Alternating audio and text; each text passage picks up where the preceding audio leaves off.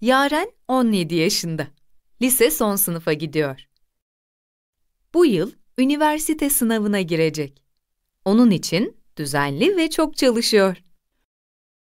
O, gelecekte uçak mühendisi olmak istiyor.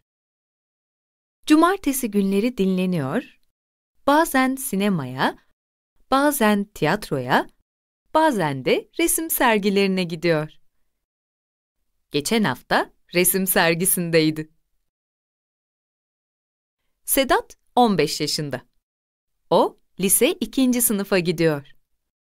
O da derslerine düzenli çalışıyor. Onun hayali mimar olmak. Eski binalara, tarihi cami ve saraylara çok meraklı. Neden ben de Mimar Sinan olmayayım ki, diyor. Şu anda annesine yardım ediyor. Yaren ve Sedat'ın annesi Emine Hanım müzik öğretmeni. Ud ve bağlama çalıyor, ayrıca çok iyi ney üflüyor. Şu anda bahçede çiçekleri suluyor. Yaren ve Sedat'ın babası Kemal Bey bankacı. O, işi dışında 2 şeyi çok seviyor: seyahat etmek ve yemek yapmak. Kemal Bey genellikle yemek de yapıyor.